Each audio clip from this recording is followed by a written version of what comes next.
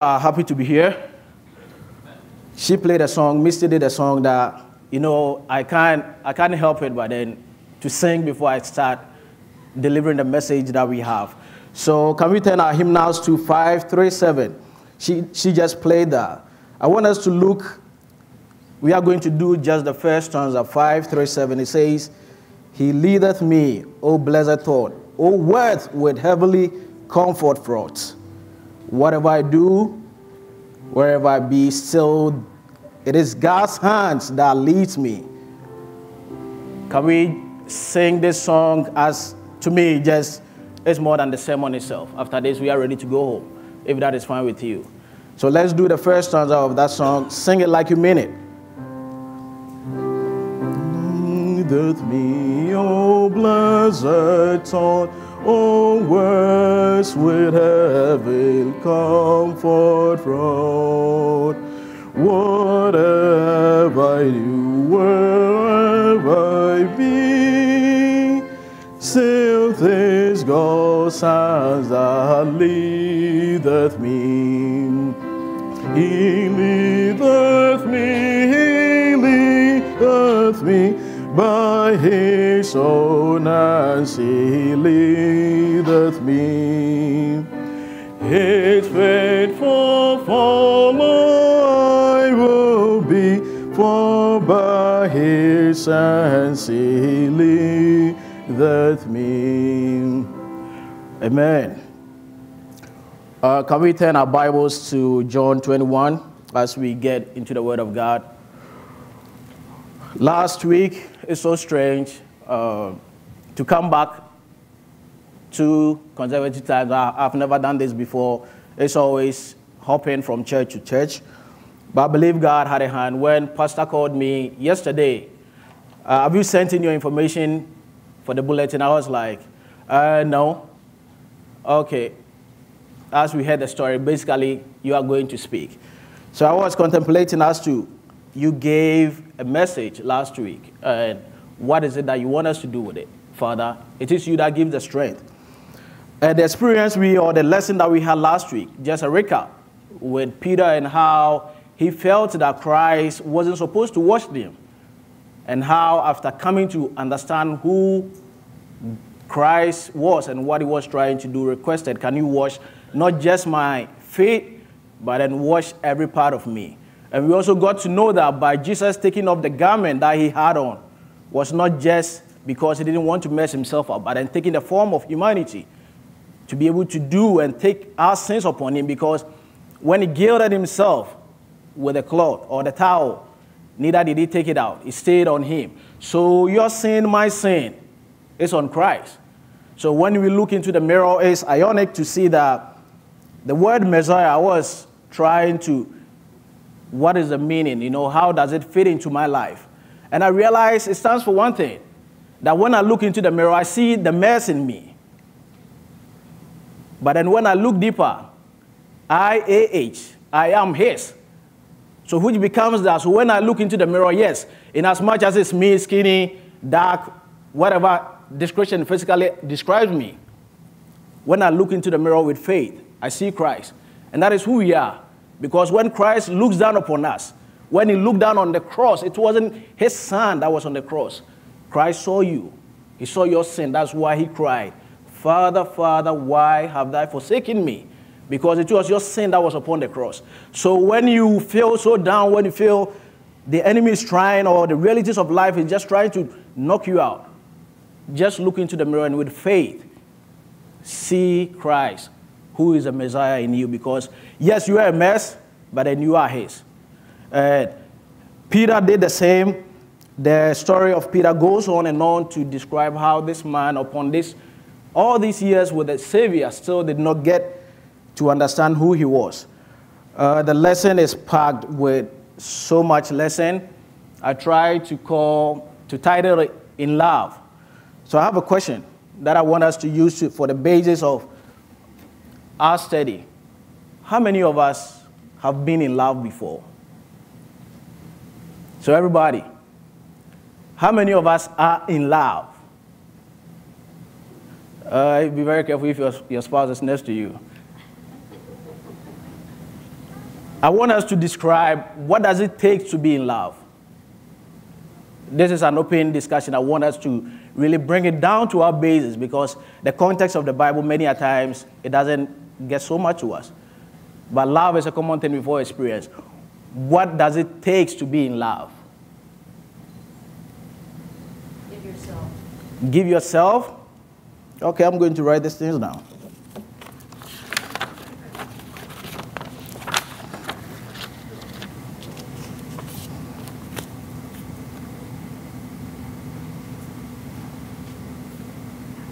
Okay, what else?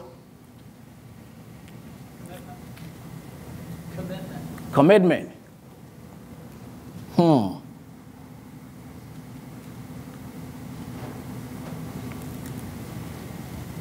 What does it take to be in love? Selfless.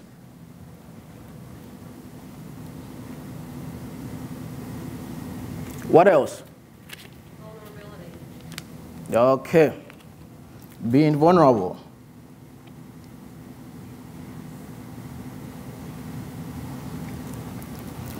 Now the next question is, what do you do to show that you love somebody? Or what have you done? What did you do to win your spouse over, especially the gentleman? What did you do to woo your wife, your spouse? Or to the ladies, what did they do that made you, this is the man I'm going to spend the rest of my life with? What do you do to show that you are in love? You do things with them that you not necessarily enjoy doing yourself.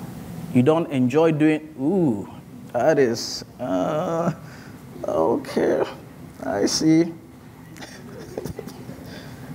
You enjoy it, but you don't enjoy it.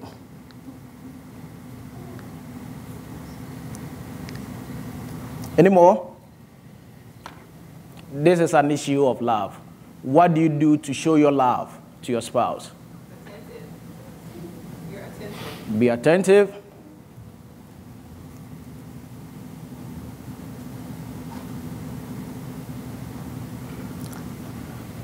Put their needs before your own. Put their needs before your own. Put their needs before your own. Always put them first. Okay.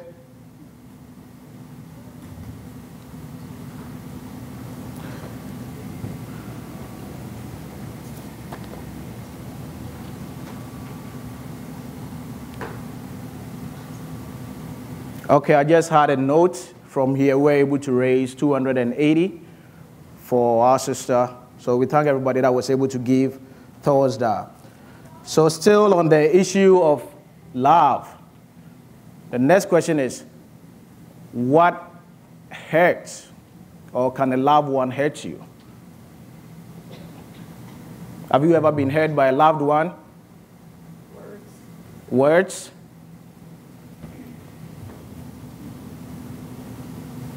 Okay, what else? Lies?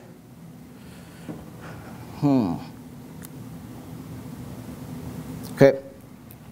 One last one. Betrayal.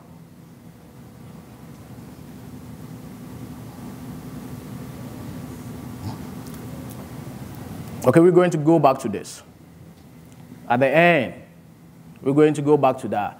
But then I believe the concept of love is what everybody wants to embrace, what everybody's looking out for. So starting off in verse 1, we are going to read through the whole verse of chapter 21. It says, after these things, Jesus showed himself again to the disciple at the sea of Tiberias.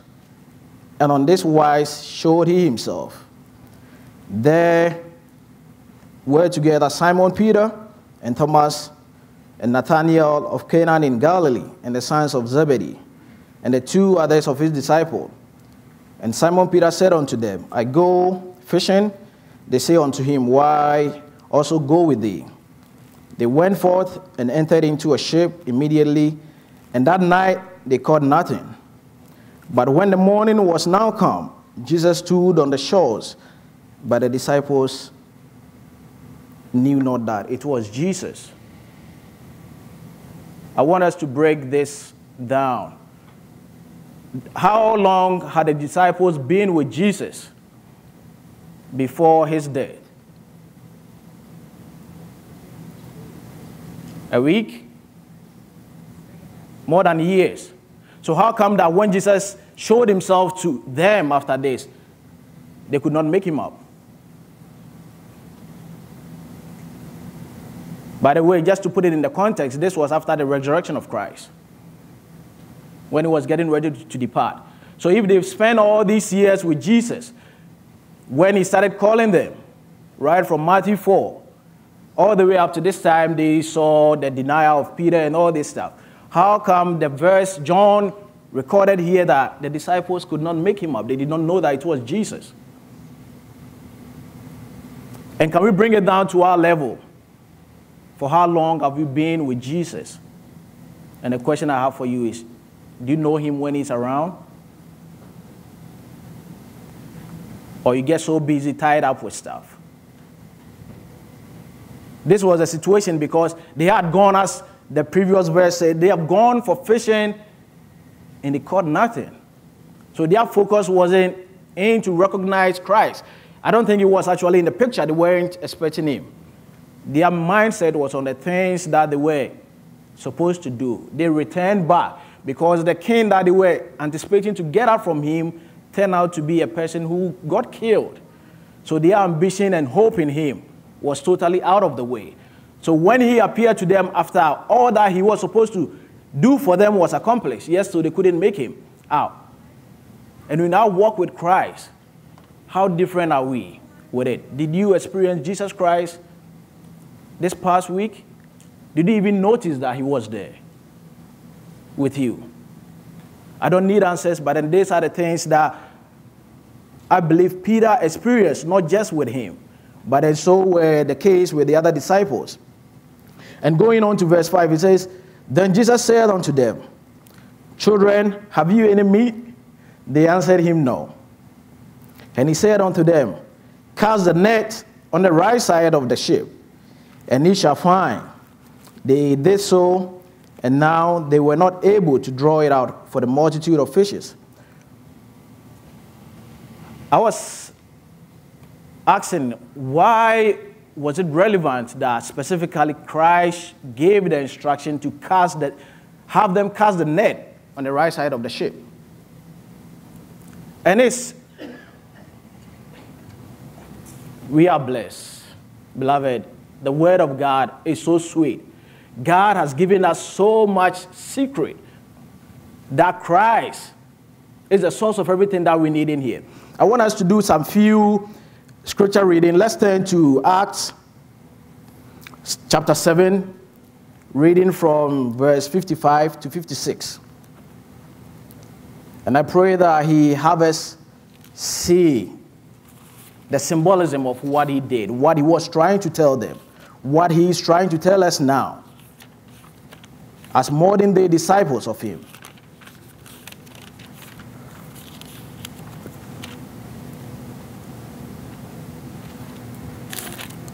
Acts 7, 55 through to 56, sorry.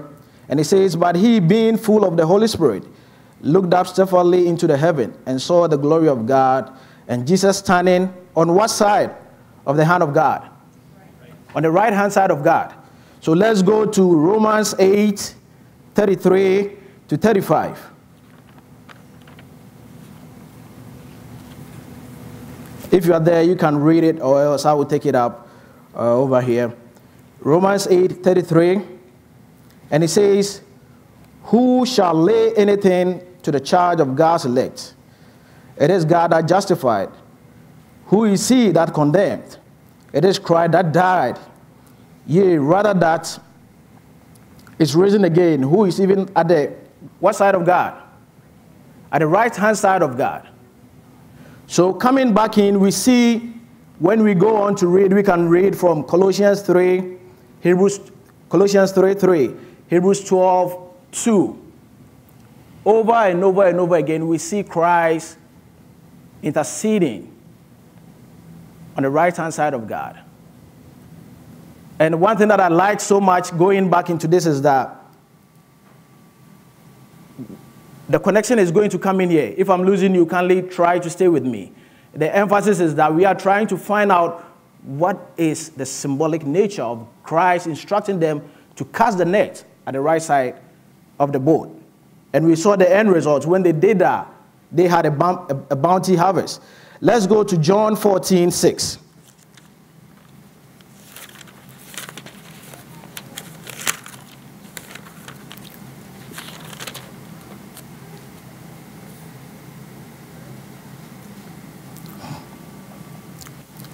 And it reads, Jesus saith unto him, I am the way, the truth, and the life. No man cometh unto the Father but by me. Moving a page back to John 12:32.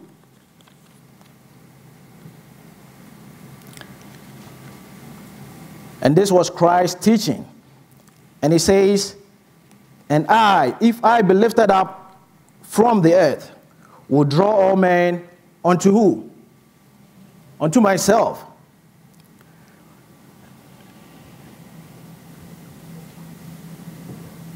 The question is,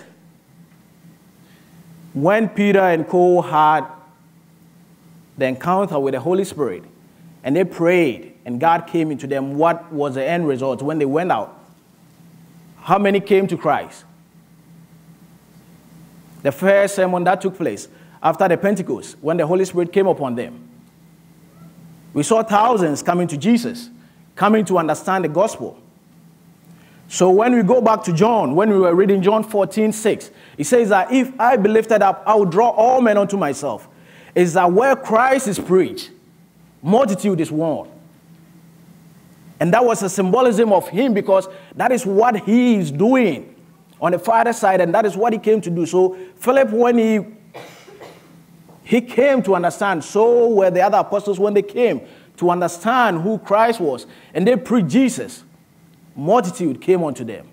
So it wasn't just a bumper harvest, but then it was an indication of what I am in here for you. It was the instruction of Christ in that. He could have said, throw the net anywhere. There wouldn't have been the need to emphasize on what side the net was supposed to be cast. But then Christ here is teaching us a lesson.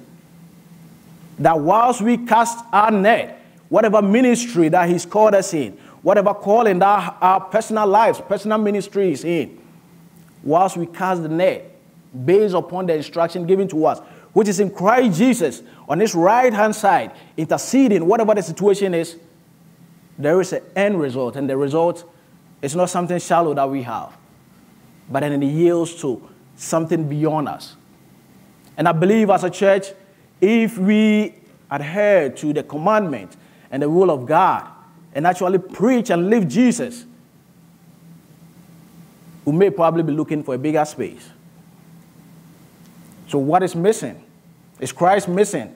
Are we casting the net at the left-hand side, or we are casting the net in ministry on Jesus? That is a question that I ask myself. In my walk with you, how have I done that? And it made me humble myself, and I had to plead with my Father, Father, please, I'm sorry for the days that you granted me the opportunity to speak and tell people about your love. It was so much focus on self. And how many people have the time, the 30, the 20-minute spent to do your work? Has it drawn people away from you? May God have mercy on us. But then God doesn't condemn. That is what he says. He says, I did not come to condemn, but then I came to seek for those who are lost.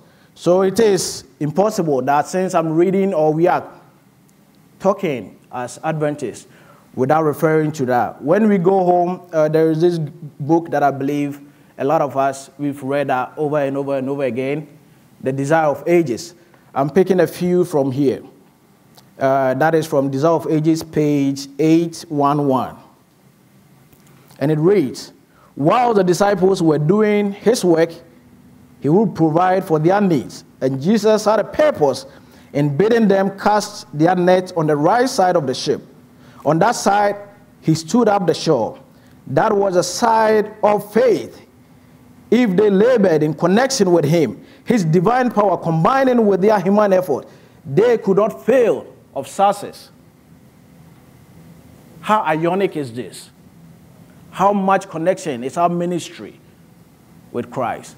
How much connection is our personal life with Christ? Do we see success? Christ is a victorious man. In Jesus is victory.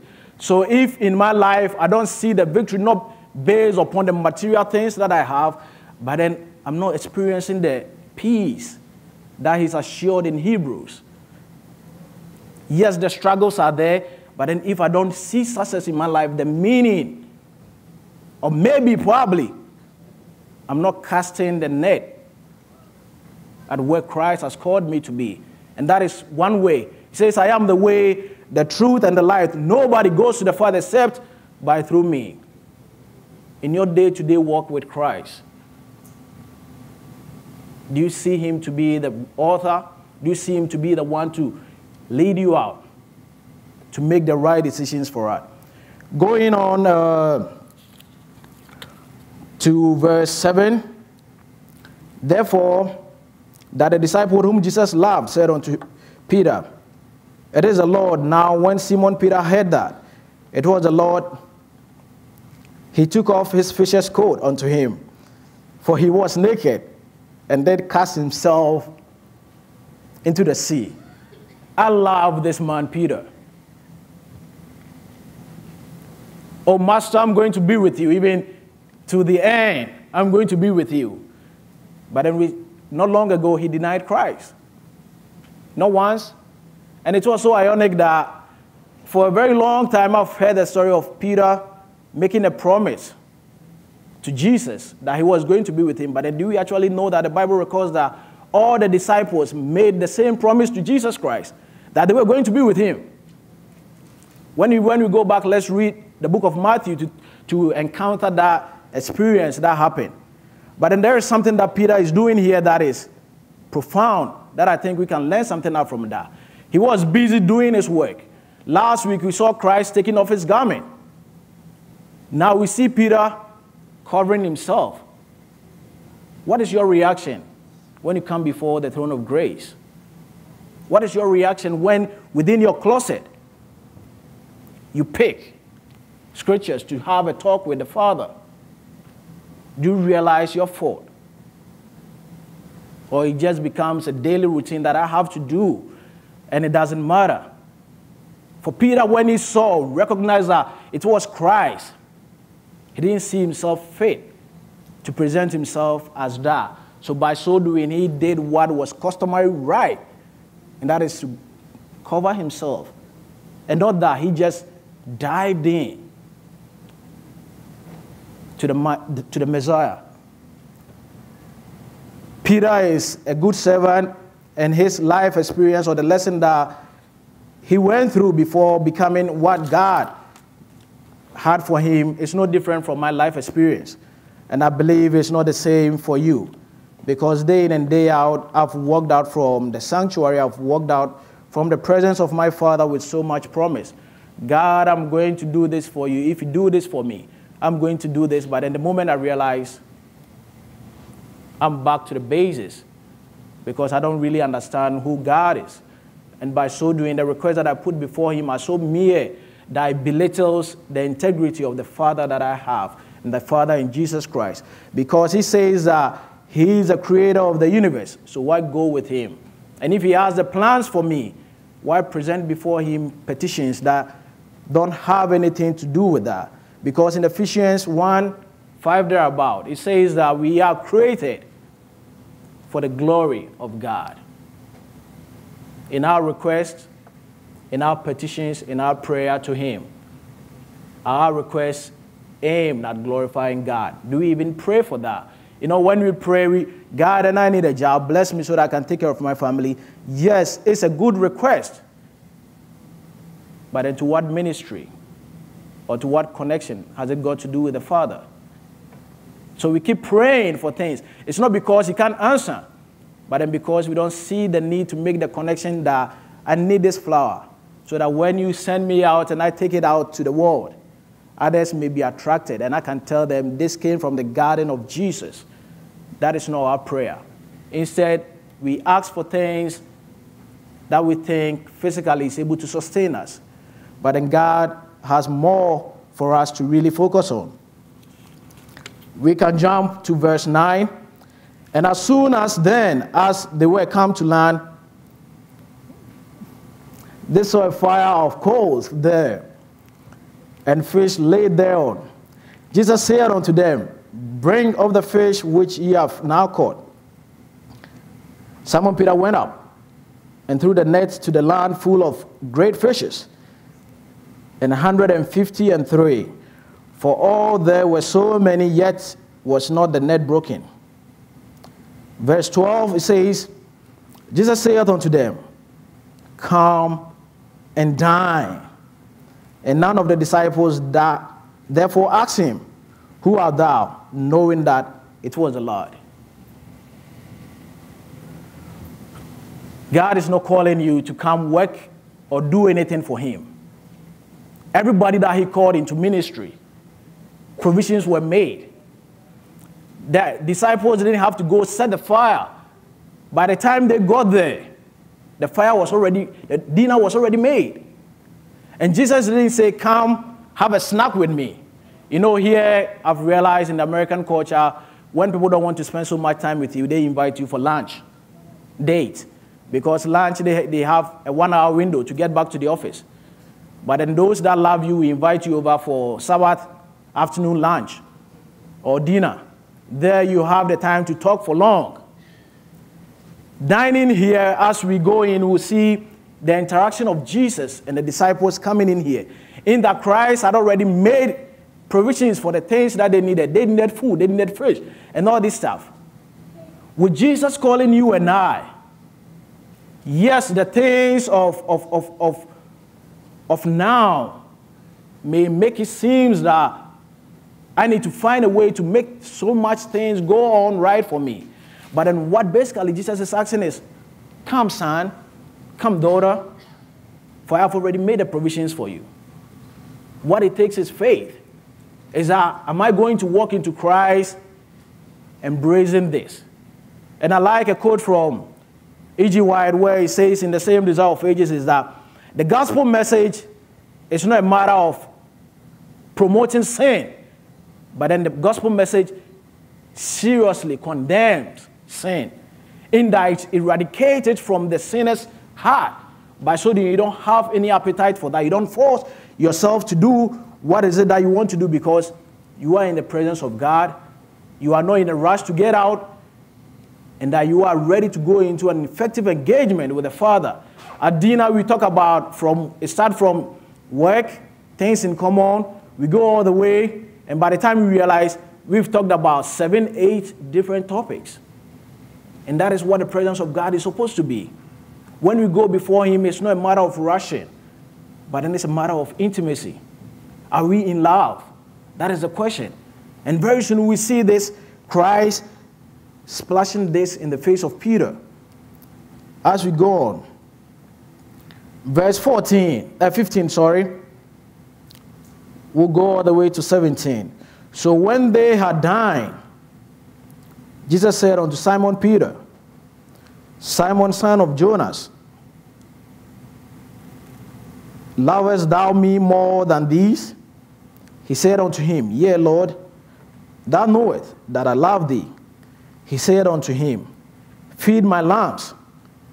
He said to him again the second time. I don't know if Jesus wasn't listening or not. But then you just ask a question and you are repeating it again. You know, it's just like your spouse. So, is this dress good on me? Oh, yes. Are you really sure it's good on me? Oh, yeah, it's good on you. Are you sure? What about the shoulder? Yes, it's good on you. I just said that. And this is basically what, in Peter's mind, I think, why are you asking this? You just asked this question and I gave you an answer for that. So why are you asking me again? And not just between the two of us, but in front of everybody. And verse 17, skipping because the same question was repeated in 16. I think at this point, if I was Peter, I would really get frustrated because I don't like people asking me questions over and over and over again. Because it points to the fact that it's either you are not listening, or you don't really care, or you just want to push me to the wall. So if I was Peter right now, I would have said, you know what, Christ, enough. But then let's see the response that this apostle gave. He said unto him the third time, Simon, son of Jonas, lovest thou me? Peter was grieved because he said unto him the third time, lovest thou me? And he said unto him, Lord, thou knowest all things. Thou knowest that I love thee. Jesus saith unto him, feed my sheep. What was the occupation of Peter? He was a fisherman. So why is Christ calling him to go feed sheep? To go feed sheep. A total contrast in occupation and task as to what he was able to do. We see so many things happening here in that when Peter was called in, the experience from before his lifestyle to now, this man was a man who had no patience. He was quick to go.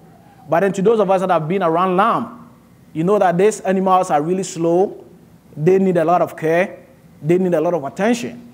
So you see in the ministry of Peter that when he went out to preach, to the interactions that he had with those that Christ sent him to, was a matter of comfort.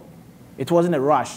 You see the ministry of Peter and Paul, they are two complete different entities that were serving the same Savior. Peter had much attention and nurturing focus to that. So yes, there was a shift in focus and attention, but then that was not the case that we see his old attitude still staying in place. The question I have for you comes back. At the beginning of the lesson, I made us put down some things that indicated what it takes to really love somebody. What is it that they do to hurt us? And we read from the same Desire of Ages, page 815. The question that Christ had put to Peter was significant. He mentioned only one condition of discipleship and service.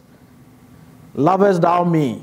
He said, this is the essential qualification. Though Peter might possess every other, yet without the love of Christ, he could not be a faithful shepherd over the lost flock. Knowledge, benevolence, eloquence, gratitude, and zeal are all aids in a good work. But without the love of Jesus in the heart, the work of the Christian minister is a failure. We just did an act of that for that. The question I have is, do you love Jesus? Do you really do love Jesus? It's not a matter of Peter. But then if you are supposed to change your spouse, the love that you have for your child away and put Jesus in there, do you love Jesus? The question is, have you given yourself to Jesus? These are the things that we wrote down. That what it means to be in love is that you give yourself out. I like one part, you enjoy the things they do in as much as you do not enjoy it. Do you enjoy the work that God has called you to do? Are you selfless?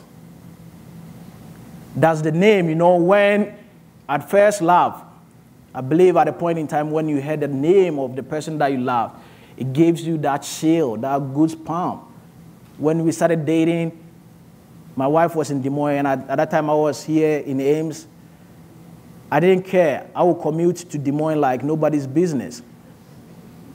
Because the sight of her brought so much joy to me. Does the name of Jesus gives you that chill? Are you really in love with Jesus, or the love has faded? Or it has become a common trend that you don't really see the essence of that? Christ didn't ask Peter, love me, to condemn him. But then he asked him to reveal his state in him. So we say it's being vulnerable. Are you vulnerable for the ministry of Christ? That is love. I didn't put these things down. We stated this thing. These are the things that we do to show love. Some go to the stand on special days to do special stuff for them. We had a couple coming into our house yesterday because they had a date. The husband was turning a certain years old, getting older. And they drove all the way from Ames to Des Moines. And I could see the preparation that the wife was making because it was the husband's birthday. And I could see this glow around her, how excited she was, looking into the mirror, turning, doing this and doing that. Do you have special time to go on a date with Jesus? Or it has become the norm that we are so occupied with the things that we think is service to him, but then we've totally forgotten about getting intimate with him. What is love without intimacy? Is that the state that we are in? Or it is, how often do you put Jesus first? Is he even ever first? Is he even in our thoughts? Is he even present within? For we know his stand for us. It says that for John 3:16 says, for God so loved the world that he gave his only begotten son. He's shown his love. It's there. And I think I'm on a campaign straight. I'm not campaigning for any presidential candidate. I stated this last week. They are making promises about things that they are going to do. But then on this campaign, Christ is saying of things that provisions are already made. We saw that. It says, come dine with me. Do you love Jesus?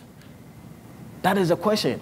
Or your love has gotten to the point that just as we experience in life, I don't really love my wife anymore.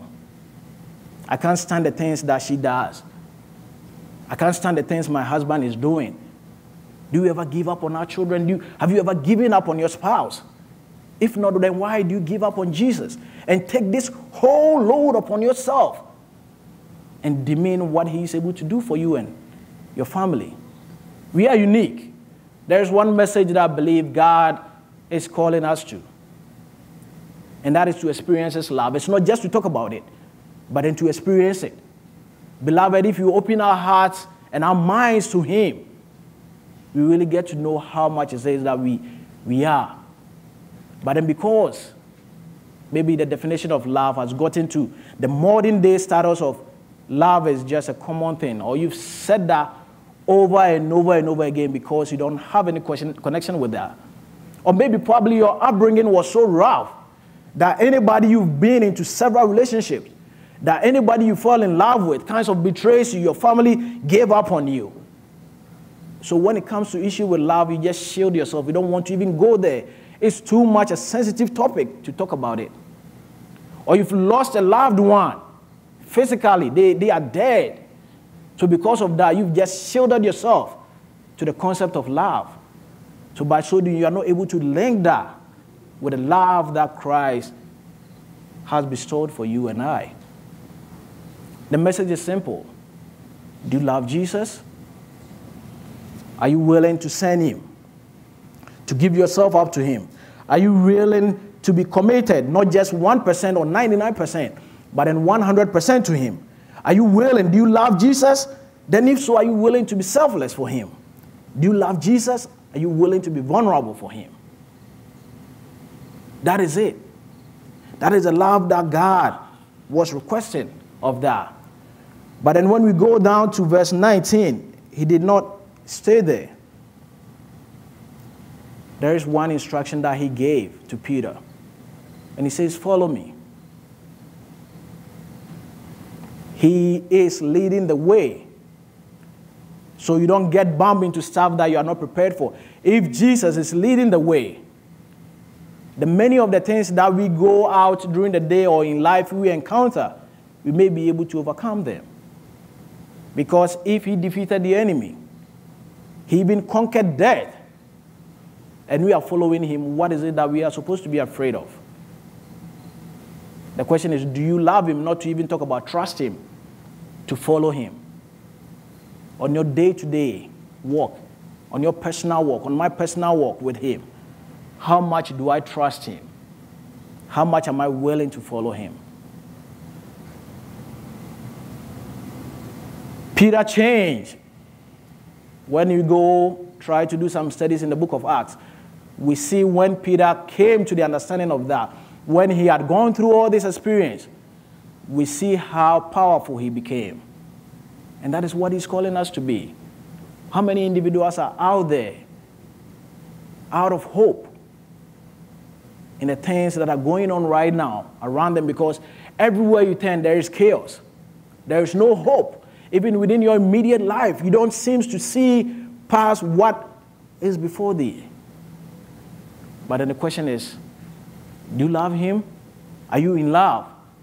That is the question. It's not a matter of, are you an Adventist? Are you baptized? Or how long have you been in church? The question is, are you in love with Jesus? And are you willing to follow him? It goes beyond, I'll follow you for a day. No. It is an issue of full commitment and selfless love. This is an opportunity for us. He blessed the Sabbath day. He hallowed it. He sanctified that.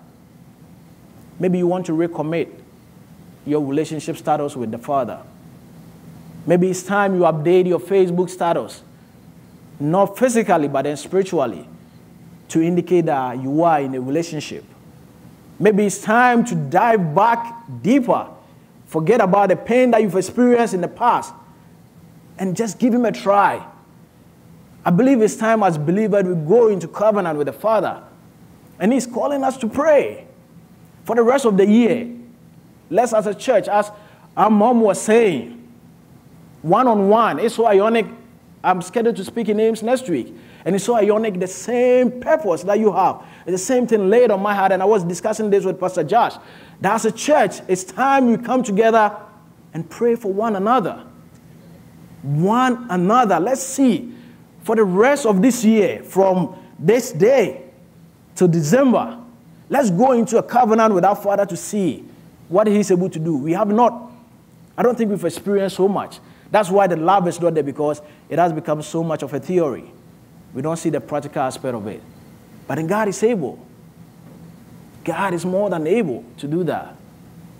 So maybe you want to reconnect. You really want to update your relationship status with Christ. I think we can do that. We are going to go. I'm not going to pray for you. You know where you stand with God. You know your relationship with him. Misty, if I can have you play a music at the background, there is always an opportunity. The great physician is here. If you feel, oh God, I'm not so much committed to you, personally, spend some time. I can't come here for us to talk without you having an encounter to talk to him. So spend that time. What is it that God, I have to do to show love for you? No. All that he's saying is follow me. Are you willing to go into that commitment with him today? So let's spend some few minutes. I know I've gone past the time, but it's good to stay. David says that I was glad when they said unto me, let us go into the house of the Lord, for this is where I will dwell and take delight in. Let us spend some few minutes. If it's too much that you need somebody to pray for you, the elders are there. Kindly reach out to them. Let them do that. But until then, this is now. There is no tomorrow. We don't know when it will be. I'm not scaring you. But then there's so much of love that you don't want to miss out. Your first crush, when you had that opportunity, you were, I don't want to lose her. So you committed everything into that relationship at the beginning. Are you at that point to do that? Or you are so much in love with him that you want to say thank you for your love? Whichever way that it is, spend some minute in prayer. Let's talk to him on your behalf, on the church behalf, but then it's all about you. Have an intimate commitment and communication with the Father, surely, and we will leave here.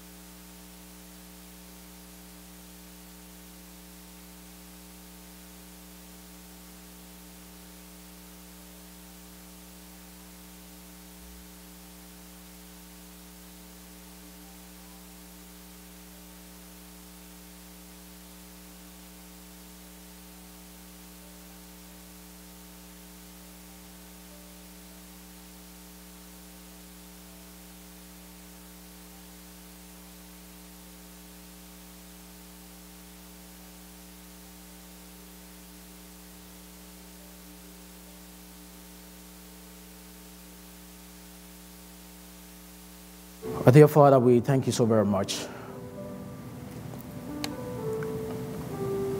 for Christ. We thank you that just as we are, you are still bidding us to come today. We want to thank you for making this question known to us, for asking us, do we really love you? Father, I don't think we have the answer to that, but then we are willing to give it a try. You don't disappoint. So you heard the voices that came to you. I'm not unworthy to present. I'm unworthy, oh God, to just list names. But then as we have this encounter with you, please, you said nobody comes to you and leaves the same.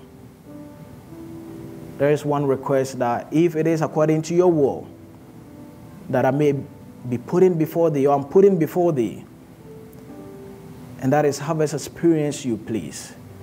Come to our aid, for we really do need you. But above all, we want to thank you that he never looked down on us, and that your love, your awesome love brings joy. What a God that you are. What an awesome God that you are. And we are glad to know that you love us. So we want to say thank you. Thank you, Father. Thank you for everything you've done. And we give you all the glory. Your will be done in us as you always see fit. This is our humble request. In Jesus' name, amen.